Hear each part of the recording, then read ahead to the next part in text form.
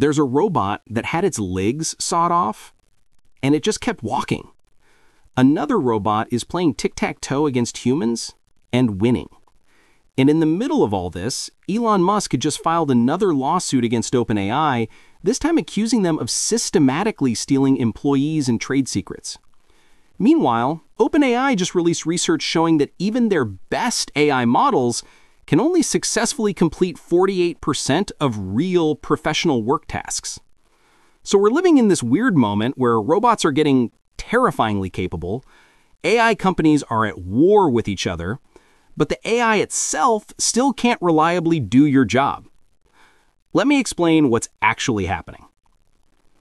Hey everyone, welcome back to Artificial Fluency Technology. Today we're covering a lot of ground, from corporate warfare in Silicon Valley to robots that learn from each other's experiences instantly. And I'm going to be honest with you about what's real progress versus what's just impressive demos.